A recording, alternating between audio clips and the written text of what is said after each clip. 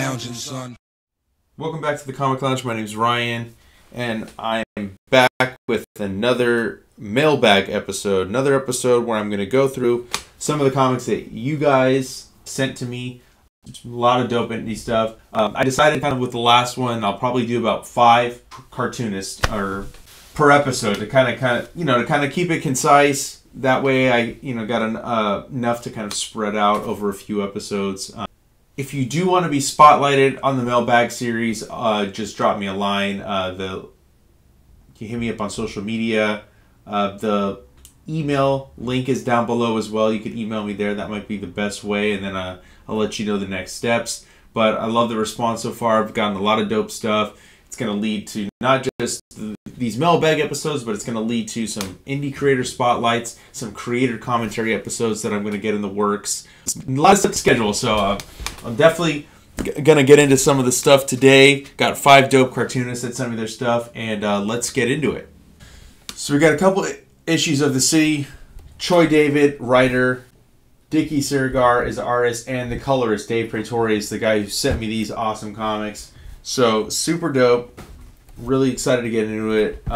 It was suggested to me that when I go through these, probably kind of, just kind of show off a little bit of the book, not kind of show every page, leave a little bit for everybody to kind of check out on their own. But definitely a dope book. Love the art style. Coloring is phenomenal. Davey did a great job. So I'm super stoked to get into this a little bit deeper. This is a comic book that, I'd love to, maybe have a indie creator spotlight with maybe all 3 of the guys that did the book, kind of unpack that from there. But really cool book. Really excited to check these out a little bit further. And I love in the back, got a list of backers that supported this book, which I'm assuming was Kickstarter for each one. I never saw these on Kickstarter, so this is the first time I'm even hearing about the book. You got a little bit of some process pages in the back, and got the contact for that. By the way, like I didn't say before, all the people involved with the books, links are going to be down below, so you guys can hit them up, pick up the books, and follow them on Instagram and stuff like that, and you see all the stuff that they're getting up to currently. So the first collection of the first 2 came out in 2022. This is in, I think, July, and then February 2023 is the latest one. Some really good coloring on this book. Really dig this. I love the use of the color to kind of set the mood for this. I love the purples and the pinks. Kind of gives off a little bit of like an 80s kind of vibe to it.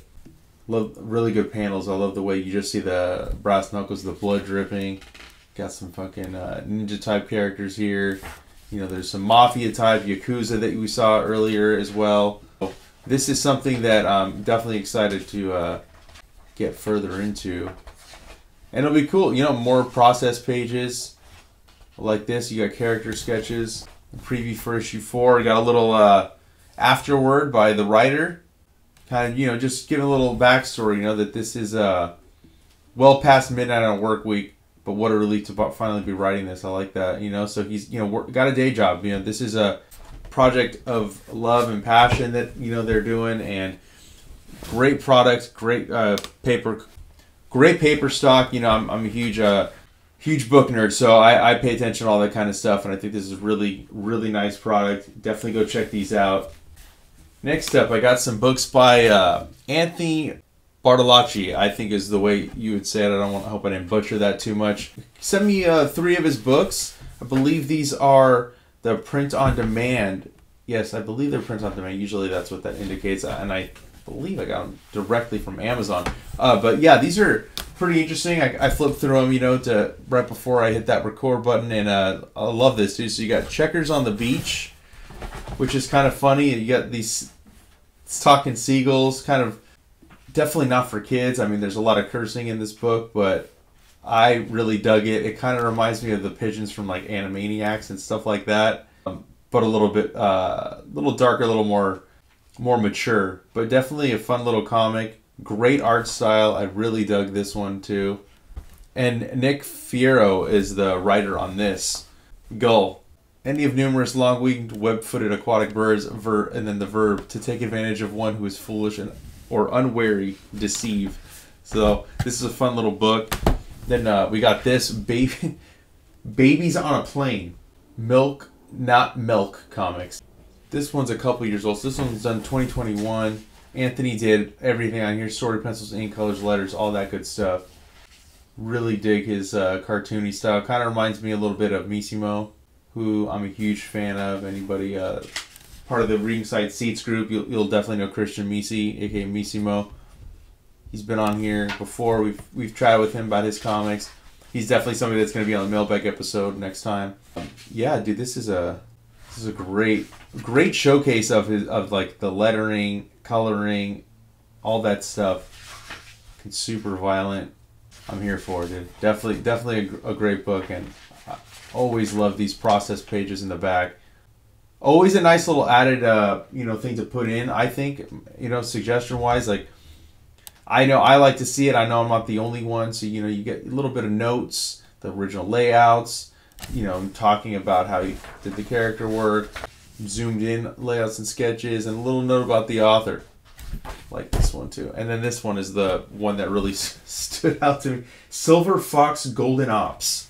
So, Golden Girls having a fucking water gun war based on this. I mean, he even drew the fucking varicose veins on their legs, the wrinkles. This is hilarious, dude. Dedicated to Mustache. I love you, and I hope this embarrasses the hell out of you when you're old enough to read it. I want to know who the fuck Mustache is, Anthony, so shoot me a DM. Let me find out who that is. So this is pretty dope. Silver Fox is the elderly's first line of defense, protecting senior citizen quality of life. We accomplish what others cannot accomplish because they are too old and frail, and go where others cannot because not everywhere is wheelchair accessible. We are a law enforcement agency, but sometimes we pretend we are. We are not a law enforcement agency, but sometimes we pretend we are. We deal with many complex issues, ranging from counterterrorism to senior discounts being revoked. Silver Fox is a national organization established by the esteemed actress Bethy Wright in 1987, best known for her star role in The Fossilized Females in San Diego, California. This is hilarious. This is such a fucking funny concept, and this is I kind of want to do a creator commentary. Anthony, if you're down, hit me up. We'll definitely get this under the microscope a little bit deeper and kind of talk about the idea behind it, dude. I'd love to kind of pick your brain on this one. This is great. This is something that I would want to see continued, man. This is funny stuff. Great cartooning, man. Look at that. I love this, dude. You did a hell of a fucking job on this. Good stuff. Good stuff, man. So yeah, love these books, dude. Links will be down below for all you guys listening and watching. Next up, I got some stuff from my boy Tommy Grooms. Bunch of mini comics we got here by Tommy. Got a lot of his Space Cadet, so it seems like that is the majority of what we got going on here. Space Cadet Canard, with all apologies to Jerry Siegel and Joe Shoes. Very cool, dude. So we got these single panel pages. I love the format of mini comics. I think they're fun little, bite-sized, just mini stories, dude. Just fun little thing to kind of check out. He's got 5 of those. I think we got 4 of the Space Cadet stuff. So this one's got a little bit more pages. Get your alien character as the main character. I love this, dude. This is really cool. And Tommy's somebody, I didn't know he was making his own comics. Like there's a swap group on Facebook, where a sale and swap group where we, sell comics and stuff, trade comics with one another. And I knew him from there, and then he, hit me up and told me he had some of his own stuff that he wanted to send, and I dig it, dude. This is really cool. I don't know if you're doing these at home, putting them together yourself, but the quality is fucking phenomenal, dude. The rounded off corners, production quality on here is really good. It's all recent stuff, 2022, so you can get these directly from him. I will drop these links for you guys listening, watching, and stuff like that, and really good stuff, really good stuff. And we got this, Attention Excess. This is a free one that he was giving out. Looks like just some random drawings. Pretty dope. Got this, Conflicted Comics, Reflections on Marital Separation. So this looks like okay. So these three are his most recent stuff. This is from 2023. This is a little bit more of a serious subject, obviously based on the title of the book. I love this. This kind of reminds me of Chester Brown a little bit. Tommy, got to get you on here for Indie Creator Spotlight, dude. Got to talk some shop with you, talk some comics. This is some great stuff, dude. I love the watercolor, hopeful comics, reflections of murder celebration. This is the companion piece to this, kind of the lighter look at it. Good stuff, man. Noodle, a comics anthology for the pensive. So I love these, dude. I love these one-man anthologies. This is a bigger format than he normally does. Great stuff, man. Tommy, you need to promote your stuff more, dude. You gotta get out there. You gotta tell everybody all the stuff you got going on. Because, like I said, I had no idea you were doing this stuff. But this is some good comics. Get you on here for a chat. Everybody, go pick up his stuff. Next up, we got some stuff from Christopher Williams. A lot of stuff he sent me. A lot of good stuff. So we got Petrillo. You know, a nice kind of. All of his stuff is different formats, which I really like. Different sizes, so he doesn't limit himself. Very talented cartoonist. So much different, like mixed media. You can just see it with just in this. I'd love to kind of pick his brain and see like how much is a mix of traditional, how much is digital. Like this is a cool little comic. We got The Best of Paco, 1943 to 2019. The best Paco strips from the pages of Oak Ridge Dispatch. Chris kind of talks about how this character with like these comics were sent, in an envelope to the Oak Ridge Dispatch in 1949, and then kept coming all the time, almost daily. So I don't know if this is kayfabe or not. Like, is this But if he recreated this, but this is interesting. I like this. These little one panel comics. This is pretty cool, man. I like this. Phenomenal, dude. Phenomenal. Oh yeah, it's good stuff. And then we have a few of his. I'll jump into this one. So we got Back in Time.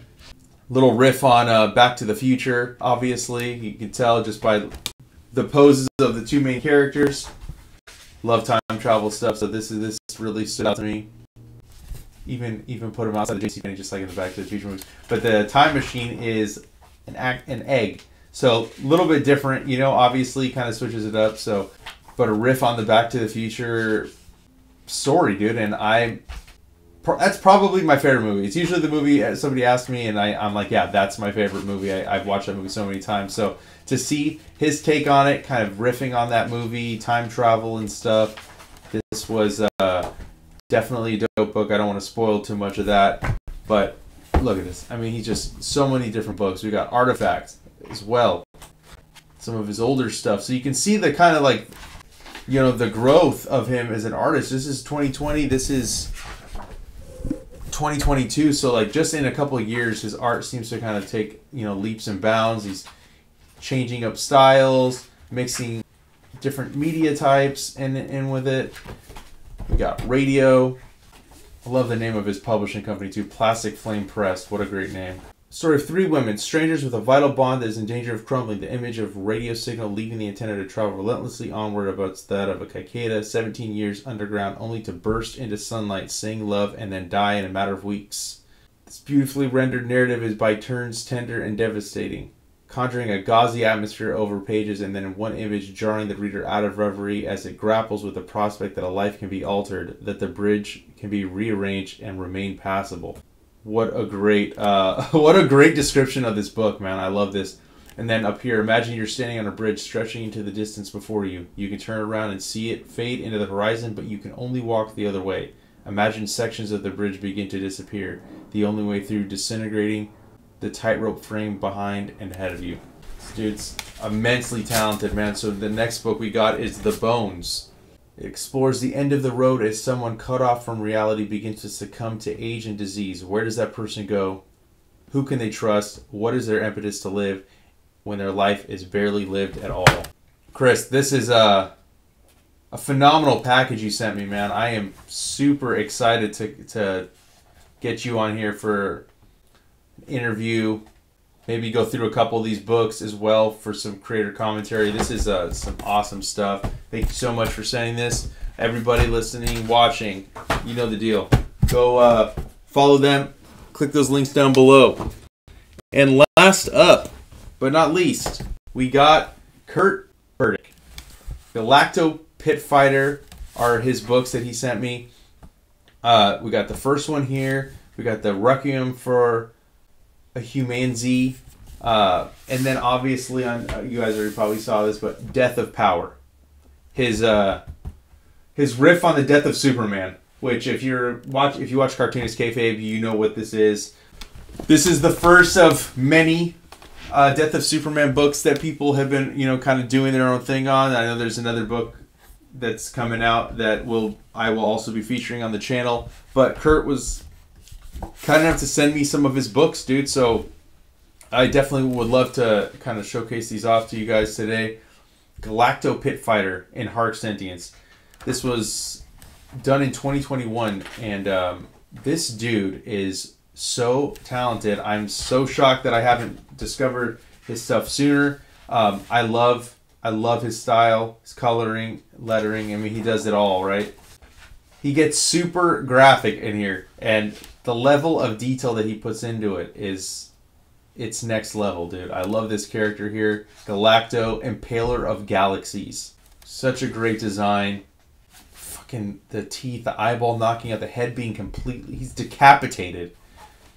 Fucking insane, dude. I love this. Eating the dog. I mean, my God. I won't get too far into it, but again, we got a little back matter, a little bit of a supplemental material, not so much back matter, but like talking about the world and stuff. We got a couple pinups by some other artists in here. So I'm guessing this too was probably a Kickstarter. I mean, there's a lot of people named in the back. Again, like I wish I was kind of in the know about this. I did not see this being crowdfunded. This is definitely a book that would have stood out, would have made me kind of turn my head and pick up. And you can see like each one of these books is a different size. The paper quality too, like this thick cardstock, phenomenal. A little bit larger page. Again, just you can even see it from that issue to this, even just getting a little bit more comfortable with the medium. His layouts, decapitated heads, like alien heads floating with their blood just dripping in there. It's fucking crazy. Oh my God. Is dude on a unicorn? This is crazy, man. This is some good stuff. It's clear why he's the perfect person to do a completely outlaw style of the Death of Superman. We got some more supplemental material right here in the back. Got another pinup. And the big boy here, Death of Power. This is a thick comic. This is not like thin paper. Every single page is almost the thickness of a backing board. This cover itself, like this is an object. This is something, in my opinion, probably underpriced. I mean, like he's putting a lot of money into this. The coloring, everything. I won't get too into this, but just flip through it real quick. I'll skip some pages so we're not spoiled. His version of Superman fighting Doomsday, and phenomenal. Phenomenal. It is so good. Look at this back cover too. Like fucking Superman head is completely gone. There's body fluids everywhere. Kurt, you did a hell of a job on these books. I know we already talked before, but we're gonna get you on. We're gonna go through some of these books and do some get an interview going, creator commentary. All these books. There's so much good stuff that you guys are sending me, and I'm so stoked, so excited to be able to kind of showcase this stuff to all of you guys watching. Links are down below for everybody. And, once again, if you want to be spotlighted on the mailbag episodes, drop me a DM on any social media. I respond pretty quickly. You can email me, thecomicloungepod @gmail.com. And if you're not already subscribed to the channel, make sure you do that. Hit the bell icon so you're notified every time a new vid goes up. And on that note, I'm out.